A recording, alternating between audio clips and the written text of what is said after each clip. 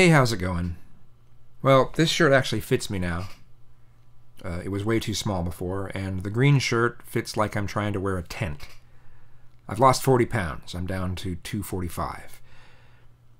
Anyway, Rape Vulture caused quite a havoc for me. He's probably laughing at home if he's watching this video. He left death threats, and then I called the police, told them about it. Then the next day, there was someone yelling my name outside. Nobody out here knows me, so why would... Yeah, so that had me worried. I called the police again. They came out, and, well, there's not really anything they can do. They didn't even give me a number to represent. What is that called? It's a case number. They didn't even give me a case number or anything. I think they just kind of laughed it off. So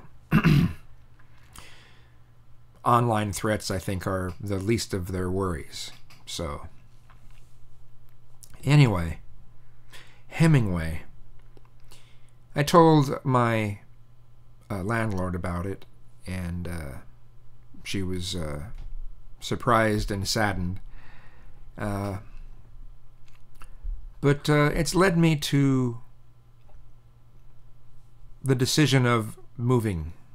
I put up a GoFundMe. I put up on Facebook and on Google+.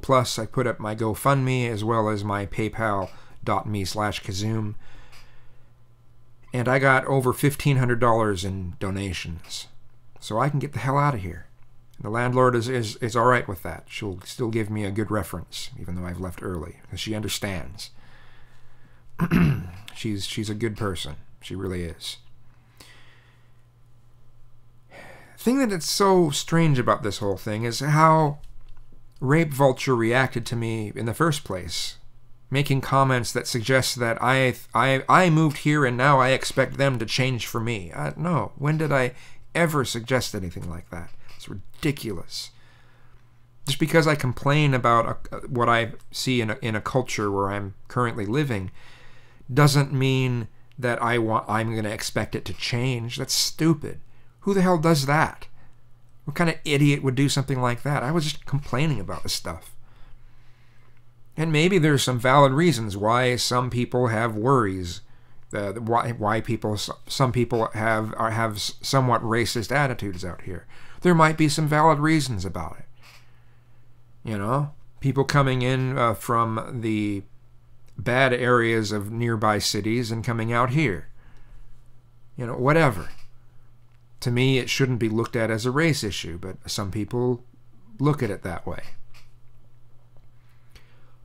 Whatever. It's the way that people are out here.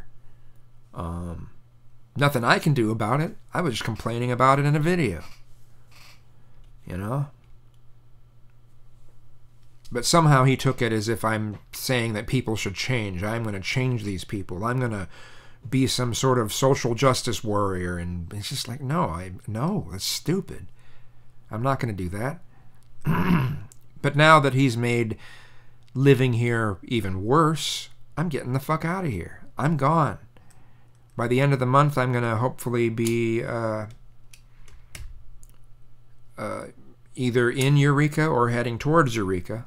I've got a few places that I've responded to the ads, filled out full applications, and hopefully I can get something there pretty quickly. If not, though, you know, there's some campsites that I have in mind that I'd like to try going to, staying for a little while, get a tent, get an air mattress, so I can, you know, I can be close by to some of these places. So, I mean, because there's a lot of places that they're not going to rent to someone they can't meet in person first. So they're not going to do this stuff over the phone fully. They want to meet the person. So,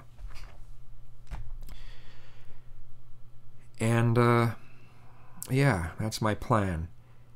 I also hope that I will, well, not hope, I'm going to be utilizing my cooler a lot better than I did last time. And I have a whole bunch of meals that I'm going to make, and I put in those little plastic, they can be disposable containers, cheap, like Gladware or Ziploc-ware, whatever you want to call them. Have about 12 of them. Make 12 of those meals that I make.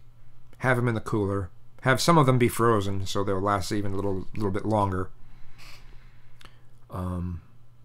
But still, I absolutely fill the cooler with ice, but as well. But you know, you really utilize that and have decent meals on the trip. And being that I've lost so much weight, I might be able to sleep in the van occasionally, you know, without worrying about a CPAP. You know, I'm crossing my fingers for that. One of the things that I've really noticed since I've lost this much weight is that I no longer have to put any sort of effort into breathing.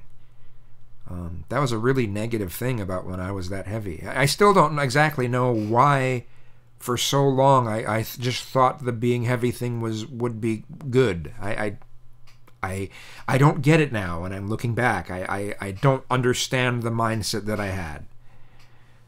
The gaining community has some really weird things about it. And I'm glad I'm out of that. Anyway, this video is long enough. It's just an update. And who knows, maybe my next video will be when I'm on the road. We will see. Thanks.